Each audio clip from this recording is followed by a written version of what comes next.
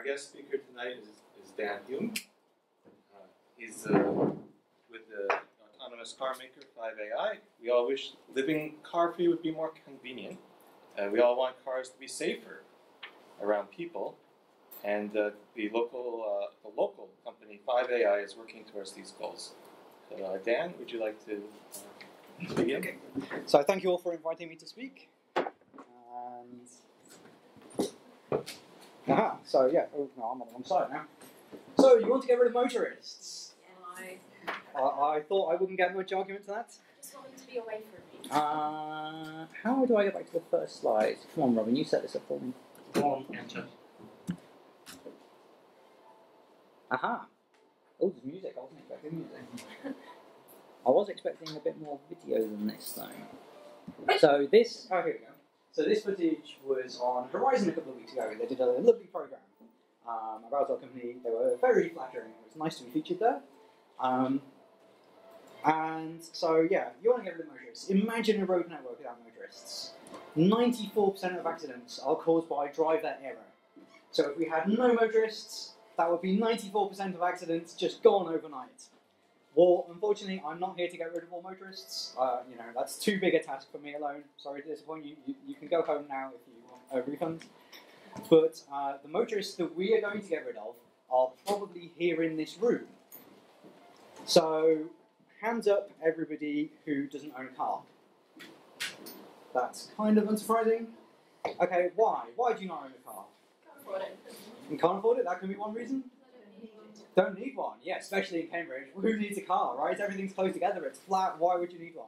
But actually, sometimes you do need one. So all of the non-car owners, put your hand up again if you haven't used a different mode of transport this year. So a car, a taxi, a train.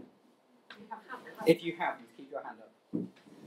So lots of hands are going down because, you can't cycle everywhere. You can't cycle to the other end of the country. You can't cycle when you're moving house. You can't cycle.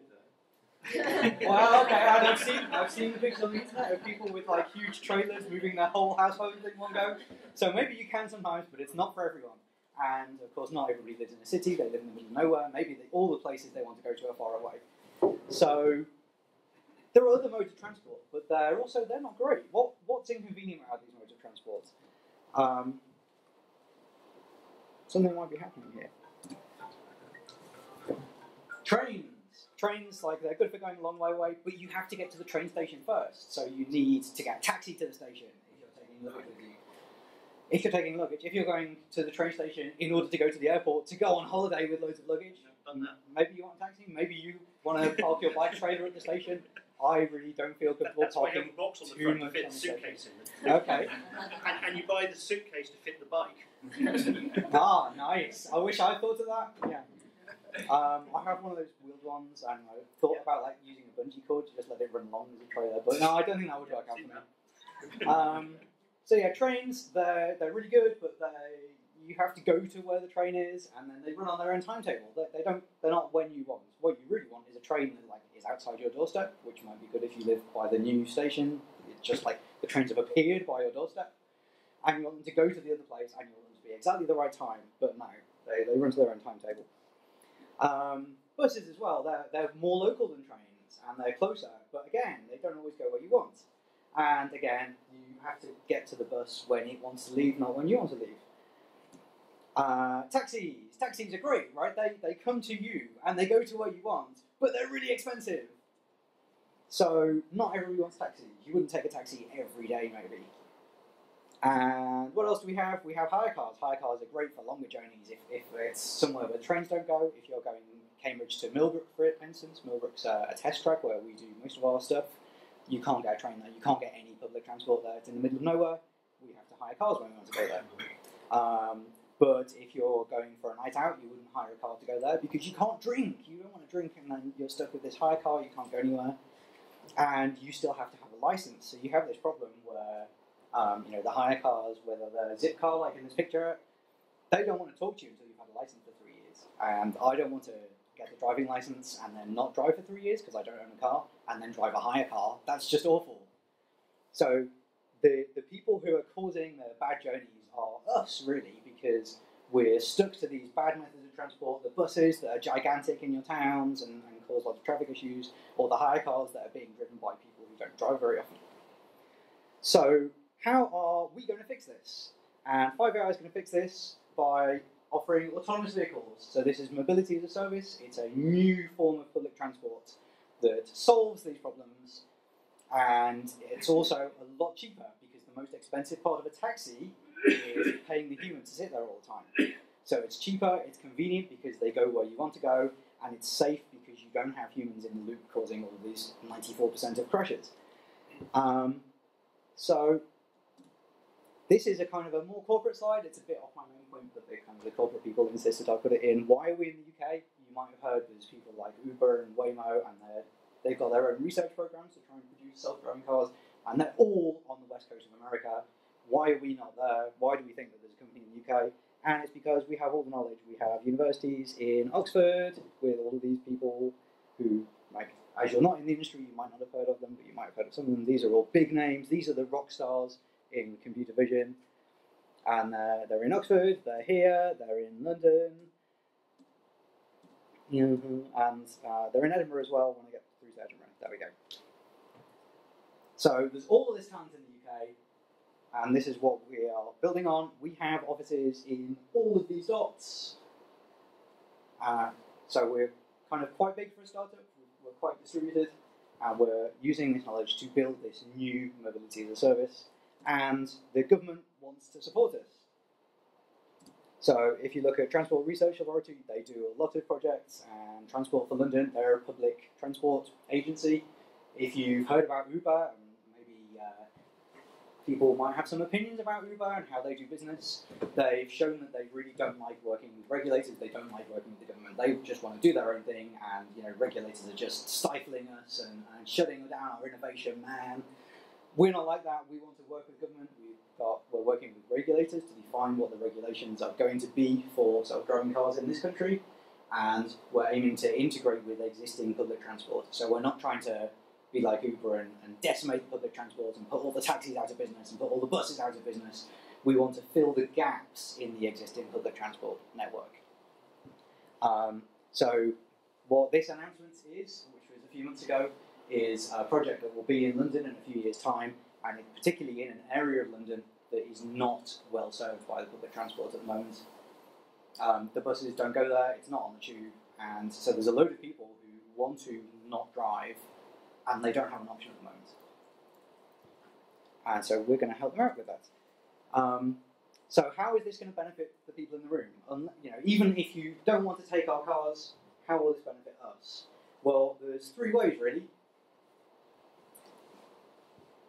The most immediate benefit is the 94% of accidents that we have now that they won't cause anymore. They won't get impatient, they won't get drunk, angry, tired, they won't overtake you too close to punish you for being on the road. There's all kinds of things that they're just not going to do anymore. That's a big topic. There's going to be more than this. I'm going to come back to that later. The second thing is there's an opportunity to reduce journeys at an individual level. We don't want to run our cars with a single passenger each, like you see on Milton Road at rush hour or the A14. We want to get full occupancy, and if you look at the people who are running these new services like Uber, they have UberX, and Lyft have Lyft Line. They're sharing services where the centralized dispatch system matches you up with people who are going the same direction as you. So it's like a hybrid between a taxi and a bus. You're sharing with people who you didn't pre-arrange to. The commuters assign you some people. So rather than having 4 taxis going in vaguely the same direction, you have one. So we're reducing journeys this way. And as well, we've just talked about journeys where car ownership is currently the easiest thing to do. And by filling in the gaps and making those journeys easier to do with our service, we're going to make it easier for people to move to car-free living. So reduced car ownership then kind of feeds in that you're less tempted to get up in the morning and be lazy and go, oh, well, I've got a car in my driveway, I might as well use it. So that's like 3 main benefits for the people in this room, and for everyone really, because we all know it's not just cyclists who benefit from reduced traffic and safer roads, it's the pedestrians and even the other motorists who sometimes won't be helped. So at this point, I want to make it clear again. I've used the phrase mobility as a service. It's very business speaky at the moment. And what does that mean? It means we are not selling cars. We are not Tesla. We don't want to sell you a car. If Tesla gets their way and everyone owns a self-driving car, then we'll have things like people avoiding expensive parking in Cambridge by getting their car to drive them into town and then getting their car to drive itself back out to somewhere where there's parking. That's just doubled the number of journeys on the road, right? We've already seen this problem with the park and ride, where people drive their families into town and then drive back out to the park and ride and then use the park and ride to get back in and then do the same thing in reverse when they're going home. It's just double the number of journeys. We don't want that. That's awful. But we don't think that the economics of Tesla's strategy add up at all. So if you look at the kind of driver assist features that Tesla have got going on at the moment, they're here in terms of the amount of autonomy and the way they can work and where they can work. And so they have requirements for how much sensor and how much processing power they need, and there's a cost requirement that goes along with that. So Tesla really is putting $5,000 to $10,000 on the price of their car by adding the features that they have now. And Tesla's made a big deal of, they've said things like, the cars that we're putting on the road now have all of the hardware, all of the sensors, all the computers that they need for complete self-driving. But they've already been caught out in that. So they've silently replaced the boards in their the boards in their cars with ones with more processing power because they've realised that they were wrong. And so maybe they can get away with charging you an extra £10,000 on the price of a luxury car, because Tesla cars are not for everyone, right? They are high-end cars. So maybe that works out for them, but it doesn't work out for the whole car market, right? You just can't put $10,000, $20,000, $30,000 on every car. But you can amortize that over the cost of a vehicle that's owned by us and rented out by the hour. So we think the economics don't support private car ownership in a world of self-driving cars. They support a car that you hire, and the cost of all that compute is cents to $1, right, per hour. It's all in dollars because you have investors. It's less than $1 per hour. Of course that's affordable. That's affordable for everyone. It's cheaper than a bus. There's also, in terms of this business model and mobility as a service rather than selling cars, there's also a safety implication that comes down to the economics of accidents in terms of the motor manufacturers. So this chart's going to be a bit big. According to the Department for Transport, the total liability bill for road accidents in this country is about £30 billion. So this is where we are now. So if we look at a car manufacturer, say, let's just pick one out the top of my head, Ford. I'm not going to get Ford, it's just like they're a popular one. Say Ford wants to introduce a new driver assist feature that adds more autonomy and makes the road safer. Let's say it can halve the number of human-caused accidents. But sometimes this feature will go wrong, and whether or not that's their fault, whether or not it's preventable, that means there's a liability risk for them. I'm going to get tied up in court, it will cost them money. So let's say it will also just increase the number of accidents that they are having to pay for. So even though everybody benefits from this reduced accident cost, the manufacturers actually lost out. Their share of the pie has got bigger. So this provides a disincentive for Ford to make the road safer. If we didn't have this economic situation, we'd have had the kind of advanced driver assist features that we're seeing today, like automatic early braking, like lane departure warnings. We'd have had those 10 years ago, 15 years ago. But the manufacturers have had a disincentive financially to start on this. And it is actually Tesla that's been kind of shaking the industry up, because they started with this, we're going to do things completely different mindset, and they've started providing these features even though it's bad for them. And it's kind of created a new consumer expectation that everybody should be doing it, and so they're kind of pulling the industry along. But yeah, we could have had really advanced safety features years ago if it weren't for the economics of accidents. But in our system, where we are owning the cars and operating the cars, whatever accidents happen, it's definitely our fault, right? The person who's sitting in there, like on their phone, riding it, they've just paid for a taxi. They're obviously not liable, it's going to be us. So we've got an incentive. We don't know how big this bar is going to be, but however big it is, it's on us to make it smaller. And we're financially incentivized to make every safety improvement we can, rather than draining our feet like the legacy auto industry. Sorry, this slide's a bit boring. How are we going to keep our bar small? In a way, it's very easy. Human drivers are really bad, so the bar for being safer than a human driver and for reducing the size of that bar from where it is now it's a very low bar. Most driver errors result from lapses in judgments or from deliberate misbehaviour or lazy misbehaviour. So if our car can drive at all, if it can do anything at all, we've already got some advantages because it will be able to do that consistently day in, day out.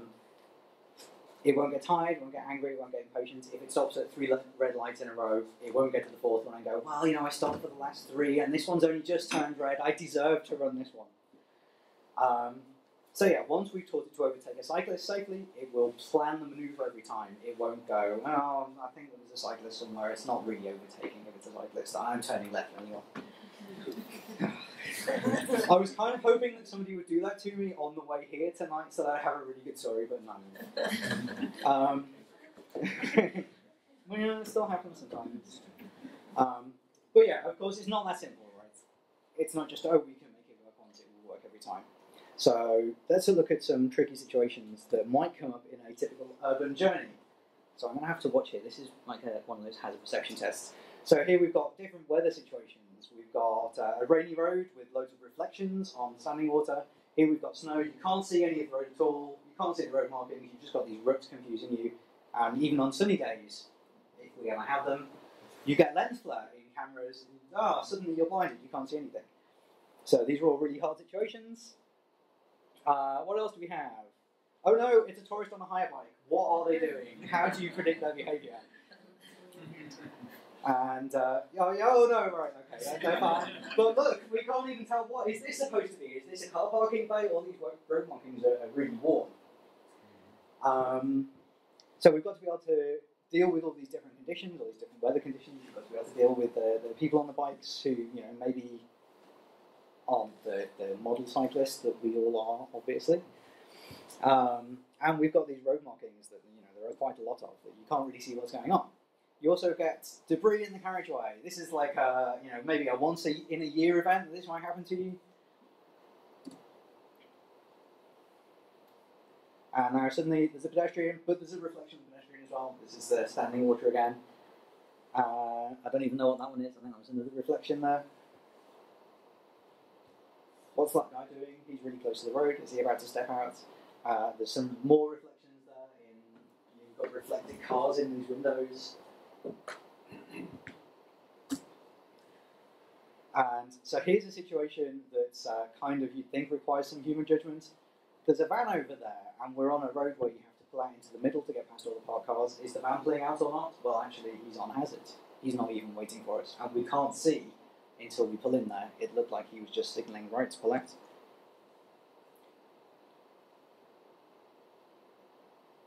So there's negotiation in those kinds of situations. And we'll get another instance of that in a minute, where this guy coming up, I don't want to spoil it for you. So we're waiting for this guy, we can see he's going to turn right across us, but he's flashed us, he wants us to go. That's a very human gesture, right? People don't always follow the rules, and sometimes when they don't follow the rules, it's because it's a tourist on a high bike, and sometimes it's because they're being nice to us. And we have to be able to deal with that. Also, just recognising objects and threats isn't enough. If we look at this guy on the left, he's looking over his shoulder. Does that mean he's about to step out into the road? So we need the car to not just recognise things, not just recognise objects, but to predict people's intentions from the flashing the lights, from looking over their shoulder before crossing.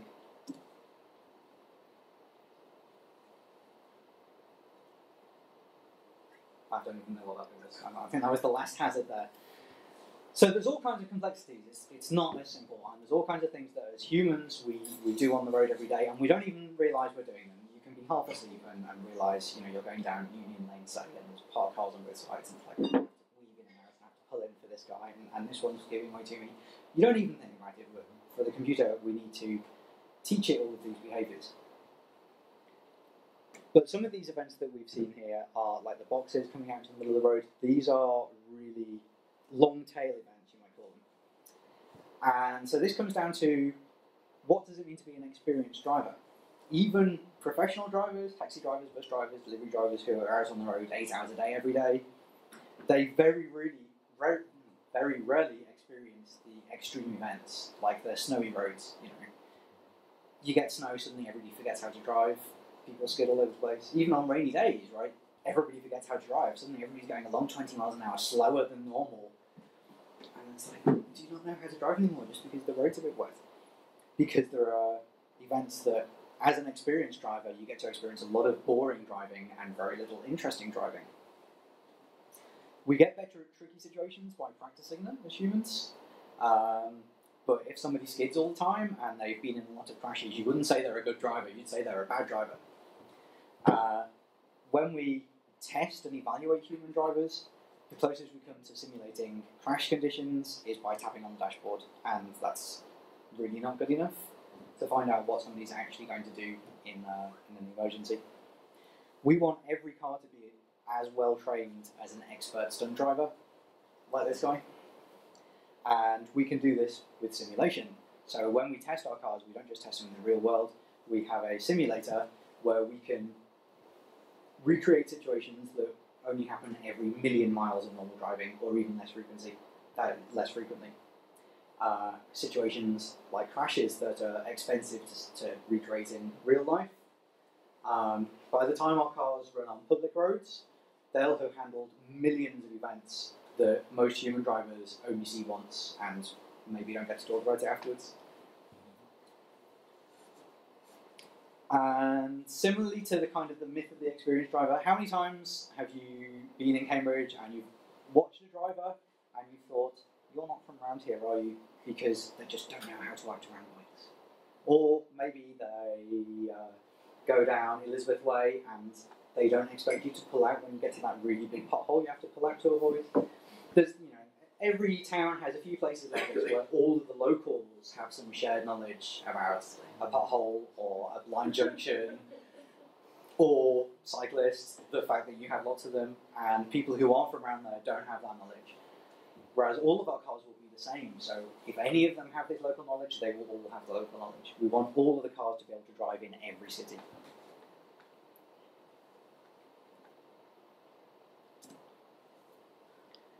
On top of this, we record telemetry about every journey we make in test.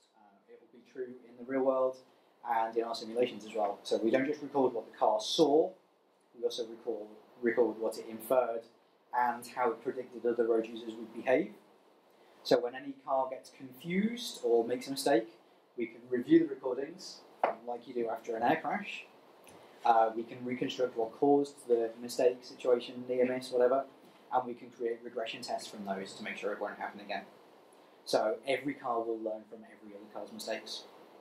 Even when the mistake didn't lead to an accident, we can build a what-if scenario. What if the same thing happened, but it was nighttime? What if the pedestrian was dressed in black? Would we have seen them later? Would we still have been able to pull up in time? What if we'd been going 5 miles per hour faster?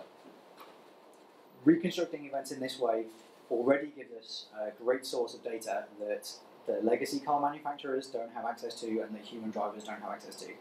And once we're running on the open roads, it will just get better and better over time. This is like one reason why I envy Tesla, because they already have access to this. They have their cars, people are driving them on the roads, they can see all kinds of near-miss events that we have to simulate. And it will teach us about new kinds of events, maybe events that we couldn't have predicted, because the real-world road users are very unpredictable sometimes.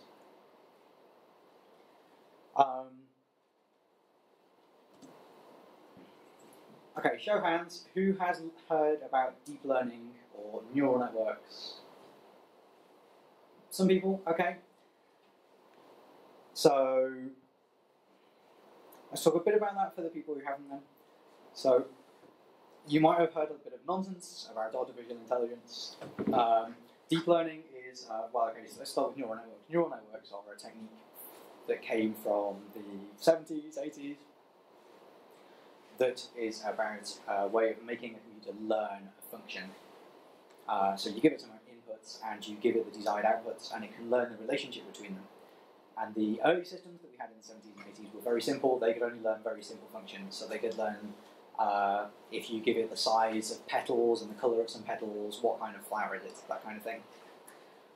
In the last few years, computers got a lot more powerful. We have this new technique called deep learning, where you can make much more complicated neural networks, and they can learn more complicated functions, and they can predict all kinds of things that you couldn't do in the 80s.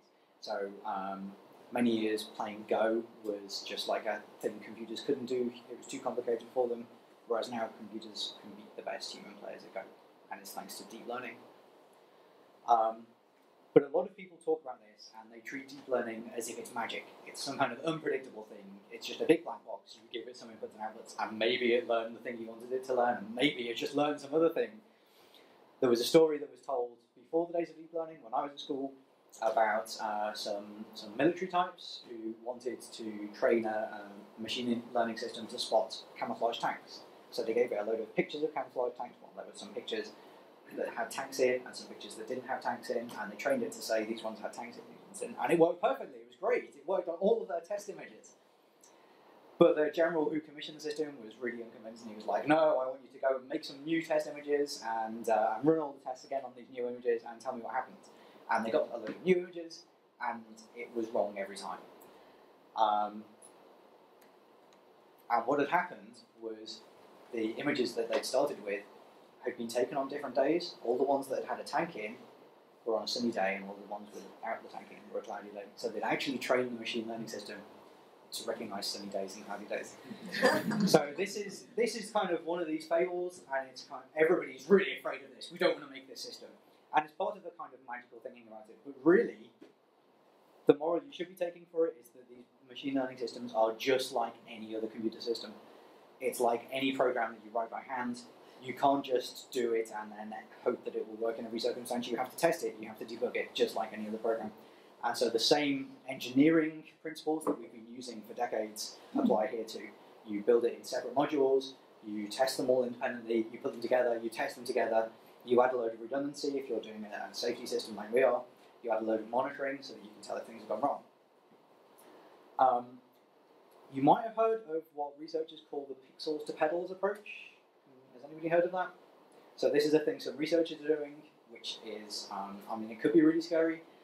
It's where you just have one big neural network and it learns the whole thing. You give it as the inputs the camera images and the LiDAR data, and you have it just produce the steering wheel commands and the pedal commands directly. So it's learning the whole driving thing as one neural network, and that's a really complicated function.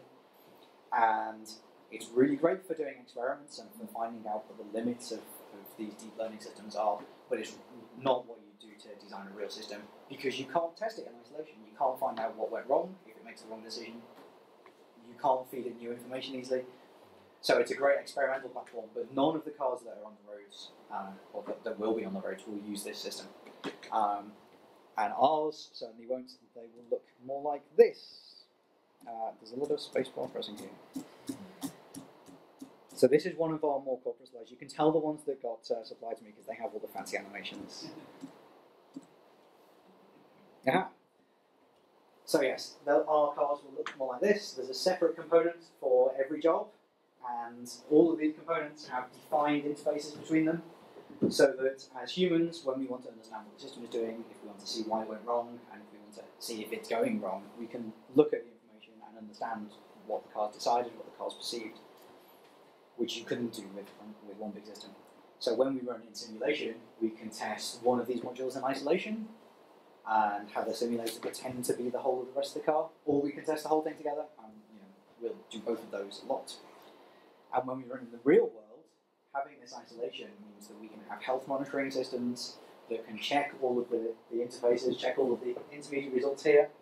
Are they same? Do they all tally with each other? Do they add up? And they can restart and fix any components that are behaving out of spec. And we can also run redundant pairs of the components so that we can find out if they start disagreeing and shut off anything that's going wrong and continue running safely in those circumstances. Even an engineer who's never worked with AI before will tell you this kind of modularity is how you define safety-critical systems. And nothing has changed in that respect. So even though AI gives us a load of new capabilities, it lets us program things that we couldn't have done 10 years ago.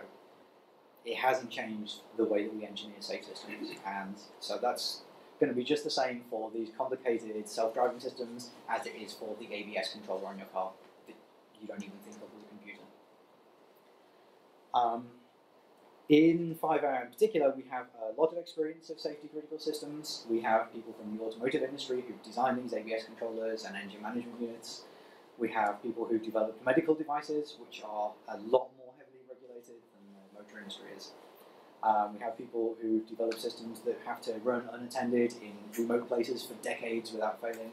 So designing secure systems, reliable systems that will carry on working forever is something we know how to do, and we're going to keep doing that. So if we go back to where we started, we've talked about the two parts of safety. We've talked about eliminating the bad driving behaviours that you see now, and about how we'll make sure that our system doesn't introduce new kinds of bad driving behaviours by making it fail-safe. Even if we do introduce some new kinds of misbehaviour, they'll be a lot smaller than what we have to put up with from today's drivers. And we'll be able to keep getting better over time. We've also looked at how better dispatch and ride sharing, the kind of the economic side of this system, is going to result in fewer car journeys at an individual level, and about how enabling car-free living with a new mode of public transport will promote reduced car ownership and make it easier for more people to join our club of living car-free.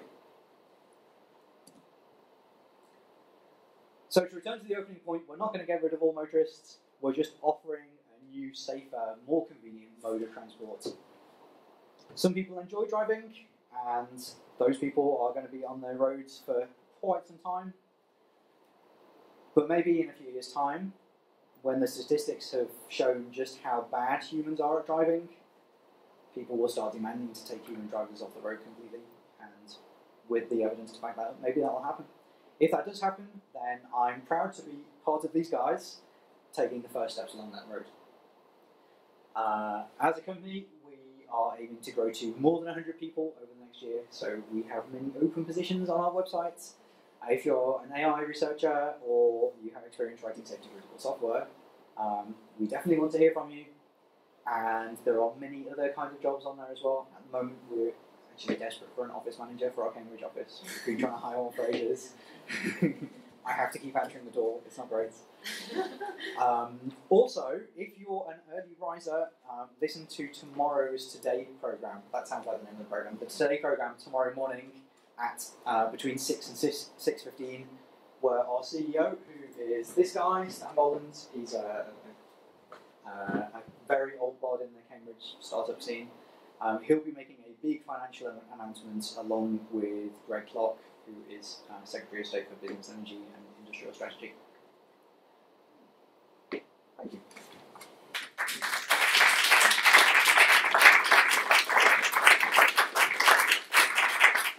Thank you, Dan.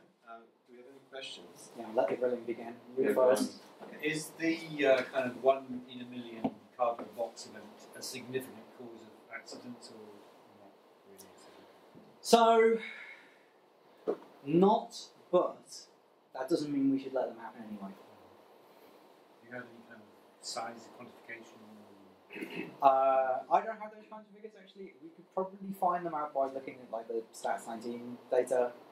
And actually, we as a company have access to some other accident data that's not in the public data set.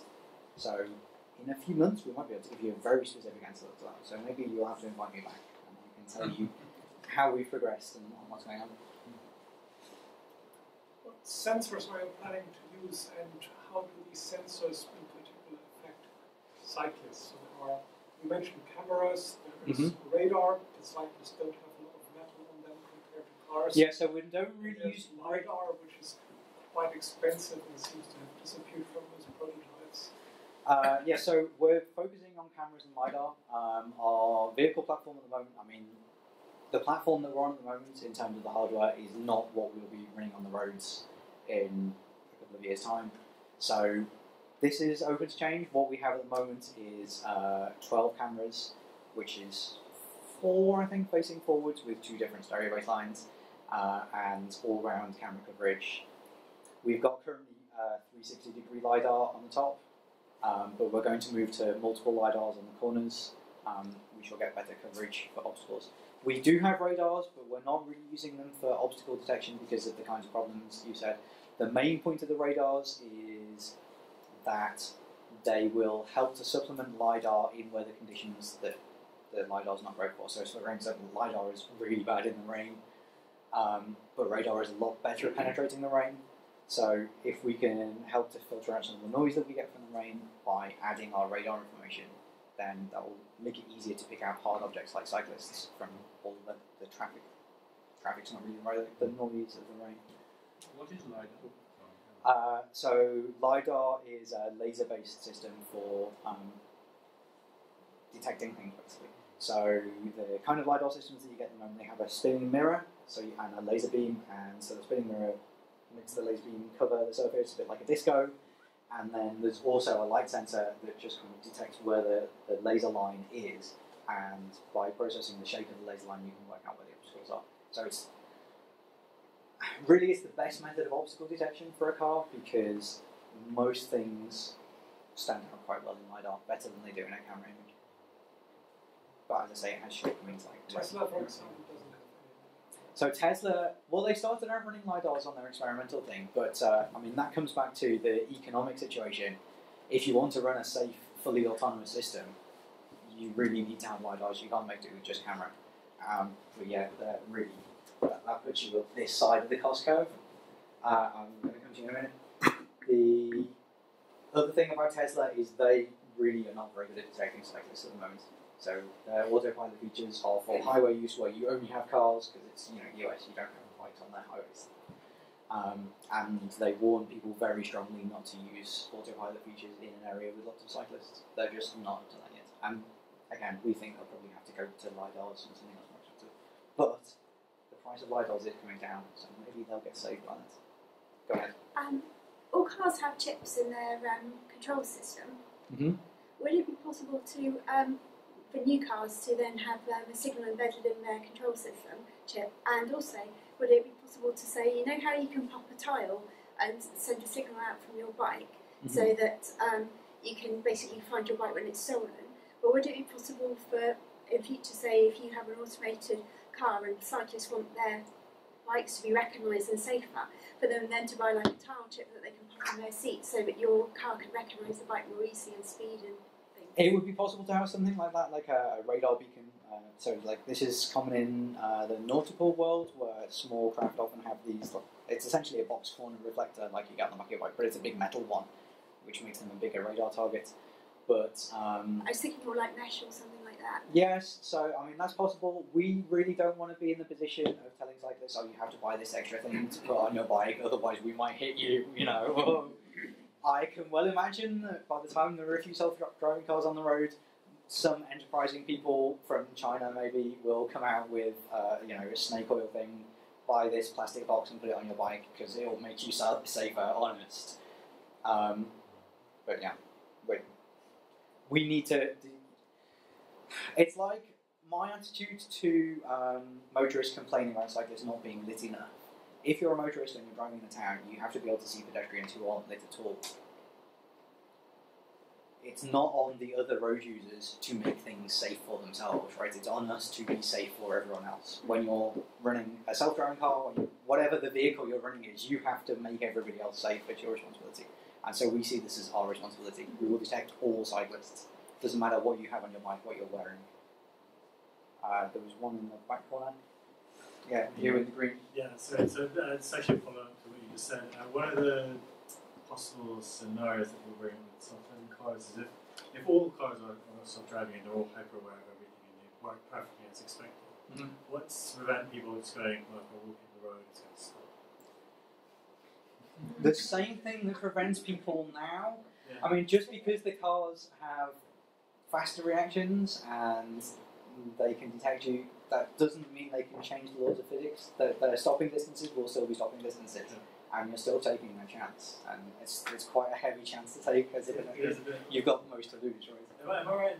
Did you say at the end that you guys don't see all cars being self-driving? We're not trying to make all cars self-driving. Maybe that's a possible future, but that's not our business plan. That would answer the question. So, blue shirt, yeah. So one of the concerns I've got with driving is self-driving cars is the ethics problem, or the trolley problem, effectively. If you're, do you swerve to hit 5 pedestrians or 2? That's a problem that even philosophers can't really solve particularly well. How do you get an AI to be ethical? Well, so this kind of comes back to the. Am I off the thing there? Oh, but that wasn't what I was expecting.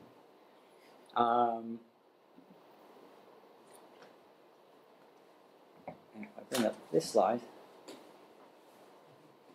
So this comes back to the economics problem I was talking about earlier. This is another self-driving company called Hulme. They are also in the UK. They're not as well funded as us, and they have a lot more people from the legacy auto industry. And this is what they think about the trolley problem. Would you prefer that option A is we'll definitely kill a pedestrian, but it's not our fault? Or option B is we might kill a pedestrian, but it's definitely our fault if we do? And the auto industry answer to this is always A, because of the economic, right? If you kill a pedestrian, it's not your fault, it's the car owner's fault. What if there's an option between killing the pedestrian and killing the person inside the car? Well, again, the auto industry doesn't care who you are, they just don't want it to be their fault, right? That's all they care about. And so we're kind of... The fact that we're having these questions about the trolley problem is really good, because it means we're moving into a new safety culture where we can think beyond whose fault it is. So I can give you the kind of the glib answer, which is we have an ethics board on our company, and we kind of, a lot of these questions are in the future for us, but we've already put down our blanket policy that we treat all human life as equal. So if we kill a child or an old person, or we kill the person in our car or somebody outside, we will rate that as equal, and it's all about probabilities. The kind of the more realistic answer, though it's a less satisfying one, is in a way it doesn't matter, because these are the 1 in a million events. If we can get to the point where choosing who to kill is going to make a real dent in the accident statistics, it's because there are so few accidents that every one of them will be a news headline. I really would like to get to that day. We're not going to do it alone, but maybe the whole industry can. The right answer to all of these questions of who do you kill is you don't kill anybody. You just stop. If you've got time to decide who to kill, you've got time to stop. Sorry, Marcus was first. So, risk in driving is usually very, very closely related to the speed that you choose to drive at. Mm-hmm. And many of the prototype cars, Waymo and so on, they don't actually drive at the regulation speed. They drive quite a bit slower at the moment. Mm-hmm. Tesla is the exception because they do highway in their market is people who like to go Well, fast. because it's a driver assist feature, so the driver decides what speed to go. Ultimately, I think the trolley problem is false dichotomy to keep philosophers busy at their conferences. But the real question is, how fast do you actually go? Because in the end, there will be constants in your software which you can tweak. Are we going faster and accept a higher accident risk, or are we going slower in order to have? And how are we going to adjust those constants, the speed selection and the risk that comes with choosing the speed? I'm afraid I don't have an answer to that one. I don't even know what the trade-off is going to be. That's too far in the future for us. I've talked about this topic once, and somebody who was not in the company suggested, oh, you know what, maybe in the app where you get the car to come, you could have a slider of risk versus time. Wouldn't that be great? If humans could make that decision, we wouldn't need the self-driving cars. So yeah, I'm afraid I don't have an answer to that. All I can say is this is a question not just for the manufacturers, but also for regulators about how we weigh risk and how we value risk. And we are working with regulators. We send people out to the offices of the people in government who will be writing the regs for self-driving cars, because we want them to be sensible regulations. And if you leave the government to themselves, they come up with regulations. They don't always come up with sensible regulations. Do you think your regulations will be written by government or by insurance companies? Well, possibly both. There are, there is a government program to do this because I mean, lots of things have been said about the government transport strategy. Without passing any judgment, it's definitely very futuristic, and they see a lot of value in investing in technology, which is one of the reasons why we have this government scheme that are giving us money to help do this scheme in London. And in some ways, that's not just for the transport benefits; it's also because Brexit, and they maybe need to help out the tech industry a bit. So the government is really keen to do what they can and get a regulatory framework ready for self-driving cars. But because of the third bar, where we are incentivized to lower the bar as much as we can, really that pressure comes from our insurer. It's not like where you sell a car and everybody has their own insurance company. We have a partnership with one insurance company who's underwriting our whole fleet. So in some ways, they will set the bar for us. I think There's a lady here. Could you say something about the trial that you're planning to run in London next year? How's that going to work? Yes, so it's not next year, it's the year after. It's, I think, planned for September 2019. It's in an area of South London. The specific area hasn't been chosen, but there's kind of quite a big region down there where they have kind of 3 bus routes that just go like that, and the buses are a bit like Cambridge, really. There's not a lot of availability of buses in that area, and it's kind of between the tube lines, so they're not well served by the tube, and essentially it's going to be Transport for London that's picking the exact region that we run in. It will be not a fully autonomous system. It will be with safety drivers in all the cars who we employ, and so they're there to take over in case of something unexpected. So in a way, it allows us to do what Tesla are doing now and kind of find out what unexpected situations might come up that we have to plan for.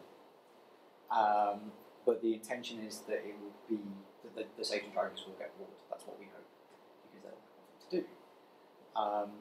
And yeah, so it's going to be a mobility as a service type system like Uber, where the people in that area in that local area, can summon cars, and it will do some centralized dispatch, so there is ride sharing, and it will help them all to get to where they need to go.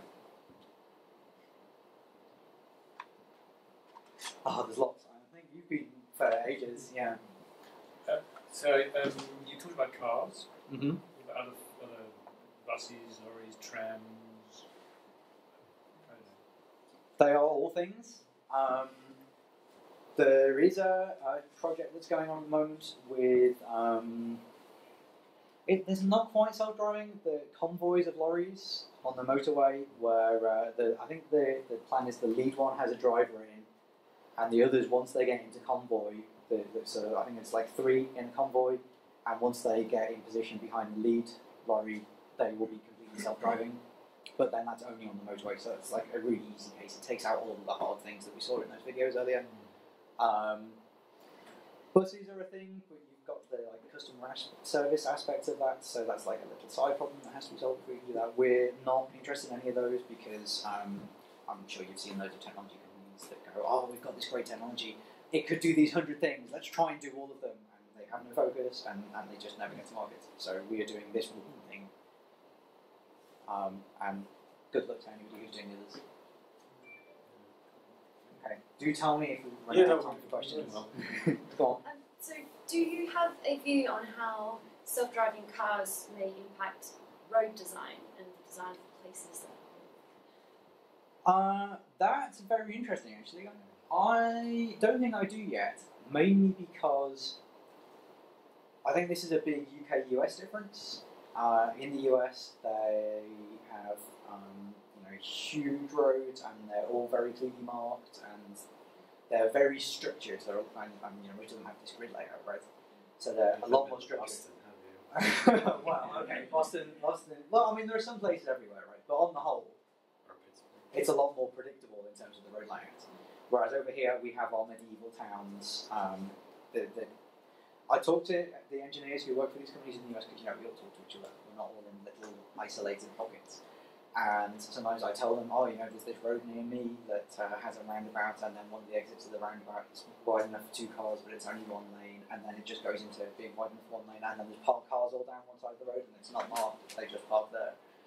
And they're like, wow, what is this? What's this roundabout thing you speak of? they really cannot get to grips with how bizarre our road layouts are here. So the way we're planning for our cars to work is that we have to take account of all of these road layout issues. So we're not planning for planners to make any changes to the way they build roads because it won't benefit us because we still have to run on all these old roads. You do see places like airports and railway stations where they have taxi ranks. Some of them have now introduced essentially Uber ranks. They're not called that, they're called like lift share meeting points or something. And so like, there's already changes, even without self-driving, that kind of the new forms of mobility are influencing design.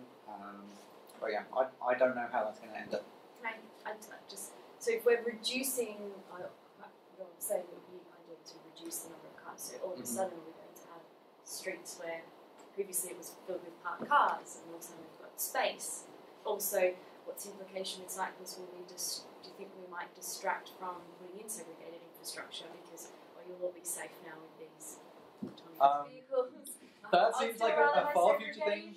Because as I say, we're not getting rid of all motorists, only the really dangerous ones who don't do it very often.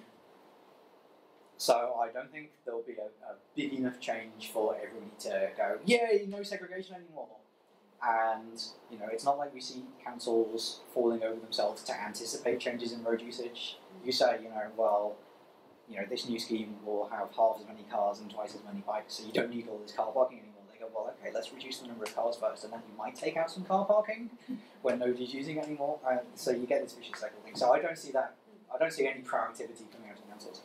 That said, the organisation that's funding us is the Centre for Connected Autonomous Vehicles. They've done a lot of stuff on other kinds of ride-sharing schemes, and they are funding projects at the moment. Well, they're considering applications at the moment for projects that are about like future planning implications of all of these projects that are going to be coming out in the next couple of years, and how planners will be able to simulate those changes and see what effects they'll have on their towns. Well, you've been waiting for ages. How do you anticipate communicating with users about where to collect them from and where to take them to? And my particular concern is about things that I can understand if it's the bus on a certain street, but what if it's sort of an unusual location that is rather difficult to define? Mm-hmm.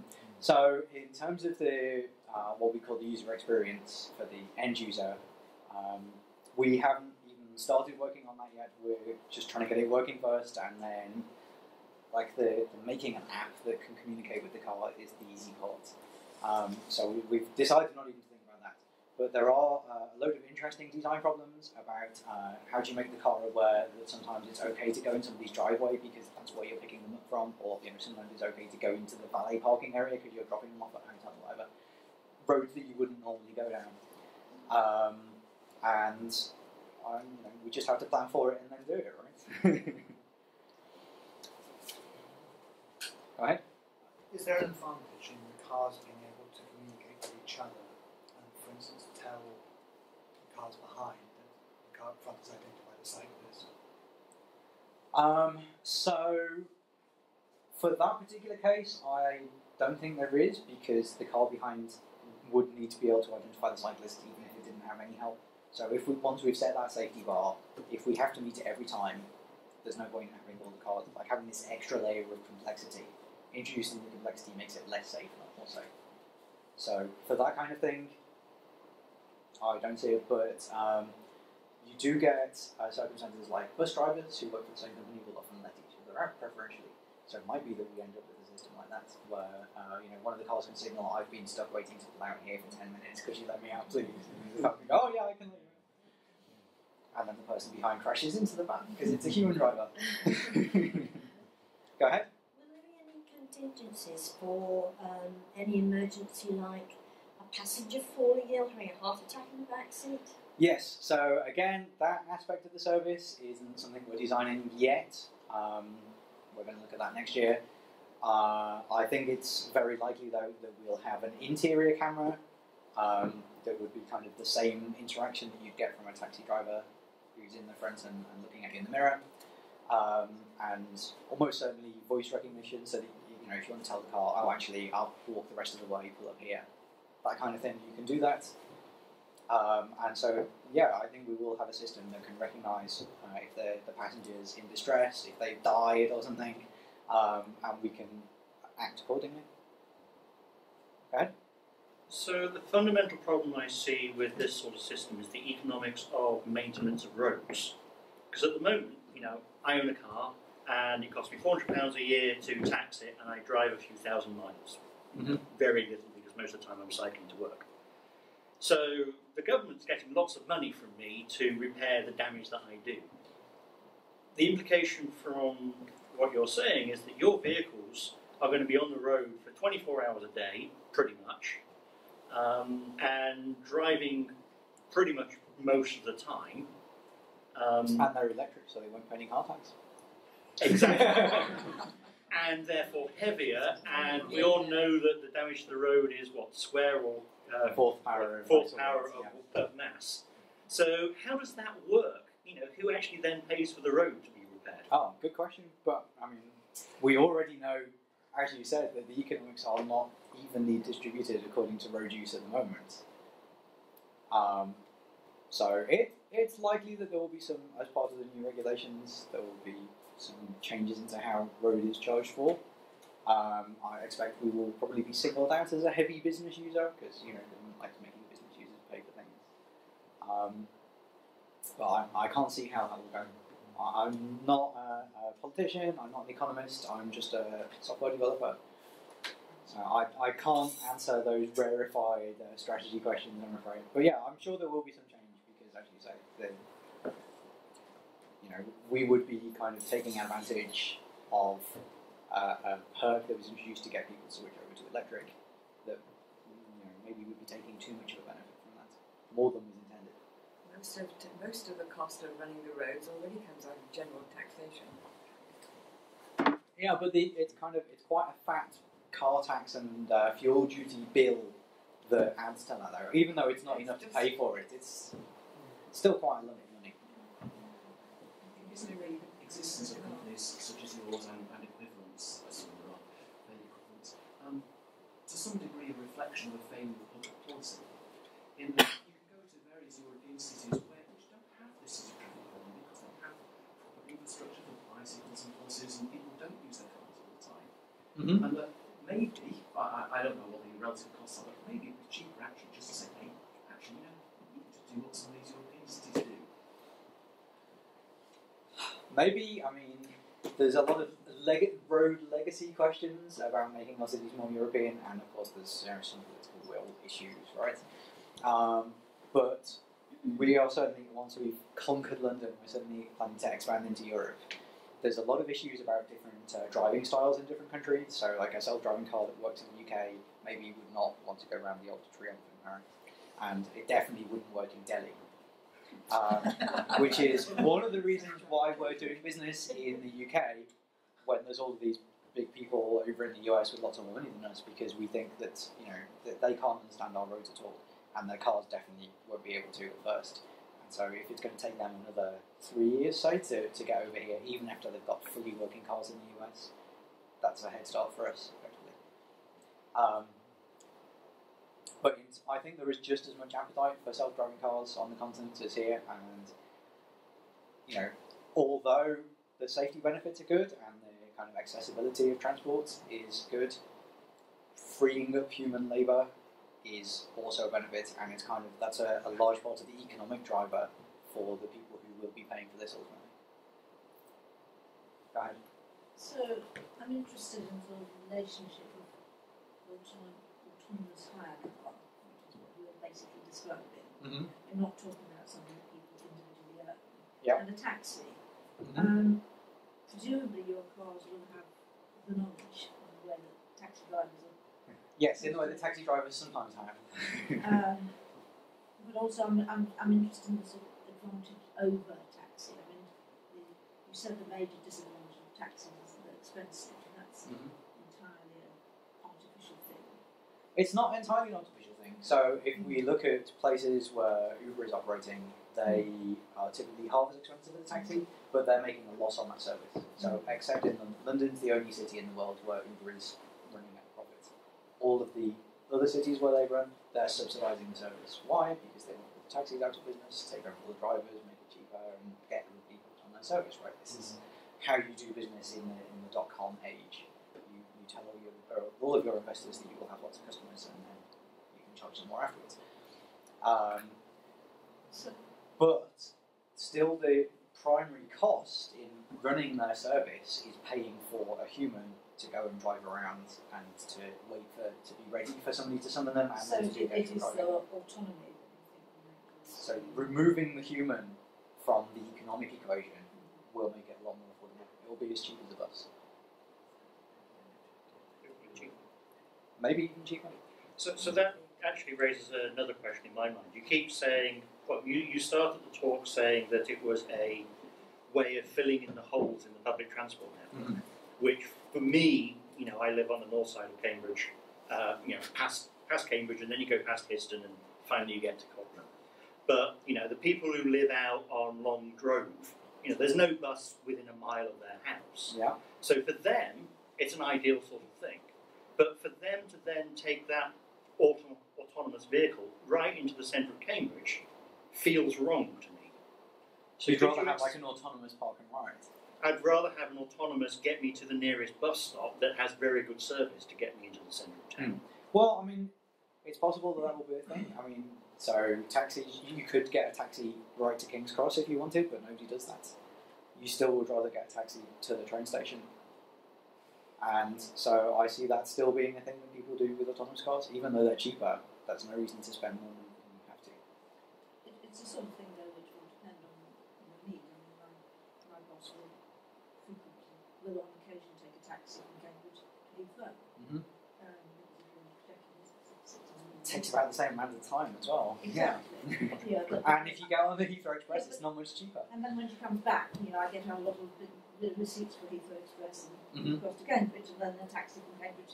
Yeah, so people will presumably use them, in different ways in different circumstances. Yeah. Well, I mean, the circumstances are a lot, right? Sometimes the reason you don't do a journey by bike and you might get a taxi, or you might drive your own car or a hire car or something, is not because of where you're going, it's because of what you're doing. Because you've got a box load of stuff in the back, it's because you're in a suit and it's raining and you don't want to get wet that day.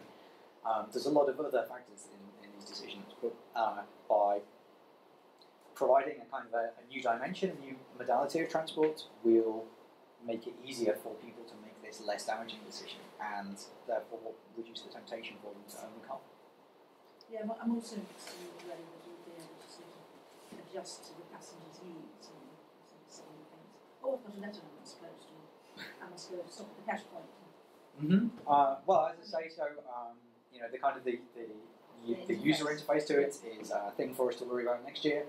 But I do anticipate that we'll have some kind of voice interface inside the car so that you can say, "Oh, I need to get down this level." Maybe not quite like that, but you can tell it to pull over, and it can pull over, and it can wait for you while you're doing your thing. I think there's all kinds of possibilities. Let's just, we're obviously able to do something. Most actually, it relates to the talk we had a couple of weeks ago about off-road bikes. Oh yeah. They use for handling it. I think there are two more questions here. Yeah, so I think these will be the last two then? Yeah. Okay. I assume there's a pub trip afterwards? There is. Okay, so I'll be at the pub trip afterwards. You can ask me that. I might give you more illuminating answers if you find me ready. Go ahead. Could you say something about ride sharing and whether the cars would be designed in a different way to accommodate ride sharing or what philosophy? So, I wish I had a picture of the car actually. So we have it's a bit of a concept art because we don't have the physical car yet. But our plan for the final car, this is not for this. So the one that we're running in London for this trial in 2 years, we'll have a safety driver, so it will still have all the controls, and they take up a load of space. Who would put those in cars? But it will be a six-seater taxi essentially. So it'll be like a black cab, plenty of room. You can have other people in there. You're not that you don't have to get chummy with them to put it on the back seat like you do in a normal car. The cars that we run for the the kind of the production system, when we're running everywhere, will not even have the steering wheel in. They will be completely self-driving, and they're designed for that from the start. And so they'll also be 6-seater, but they'll be quite spacious, and we might even end up with a layout that's like 3 facing backwards from the front and 3 facing forwards. So like the back of a cab, but taking the space of a whole car. So we kind of had a cut off on questions. This is the last one. Right, We'll come to the pub. I was just going to ask about they're electric cars, Mm-hmm. so you need a rapid charging system, a network of rapid charging for you to use them. Mm-hmm. How's that going to be implemented? So we're partnering with a fleet management company. We'll be using their depots and charging in their depots. And of course, the cars will have to keep track of how much charge they have left. So if they can't do any more journeys, they'll go back to the depot on their own so that they can charge up. Don't get me started on charging, because the car that we're using at the moment, the one in the video at the start, has a rubbish range. Because I wanted to put a rapid charging station on our drive, and my husband doesn't like that idea. Is it because it has old Bluetooth rather than new Bluetooth? How did I guess? Yes, I just wanted to take my question at the pub. It was just that when you gave your presentation, you talked about some software systems such as ABS, and you could also add like aircraft control systems, and our cars already have computer systems in them. But what we do know about all those systems is that they are generally kept to be as simple as possible, and everything about them is checked. Every property, every condition, every input. They measure things down to the time it takes to get data from cache and memory, and account for that. So, and cycles on the processor, and also they account for, let's say, if a cosmic ray comes and strikes the computer, what happens next. So, what you're talking about in terms of software is probably the most, by far, orders of magnitude, by far the most complicated piece of software ever to be put into a safety critical system, and that worries me. Let me say. It worries us as well, which is possibly the most reassuring thing I can say, because if we're worried about it, we're going to. Let me put it this way. But yeah, you're completely right. Your smartphone has fancy software on it, and when it crashes, it's annoying. But when your car crashes because it has fancy software on it, it's a little bit more annoying. Yeah. So I mean, although the safety critical parts of automotive systems at the moment are very simple, like an average luxury car has 10 million lines of code in it, which is quite a lot. And they use a lot of isolation to keep the safety critical part as small as possible. And there are techniques that you can do, even though we've got the function that we're trying to learn is very complicated. There are techniques that you can use, such as actor monitor systems, so that you can keep the actual safety critical part much smaller. And as I say, you can have redundancy, so that if you can detect if components are producing wrong answers and shut them down or take over. The existing techniques that motor manufacturers and the aviation industry as well use to manage safety critical systems do not scale to this problem, and that's quite right. So we need new techniques. Well, it's just, how do you test the machine learning algorithm that recognizes a person on the road? How do you even say, yes, that works every time? Yeah, so this maybe is a pub question because it's quite a big issue, but really it comes down to simulation. We can simulate any combination of events, and we can use directed testing to, like fuzzing, really. We can look at because the algorithms we use can self-report on the uncertainty and how wrong they are. We can increase the complexity of the scenario that we're simulating until they go wrong, so that we can find all the failure points of the system. Thank you. And I guess it's 9:10, so I'm supposed to move on. Thank you.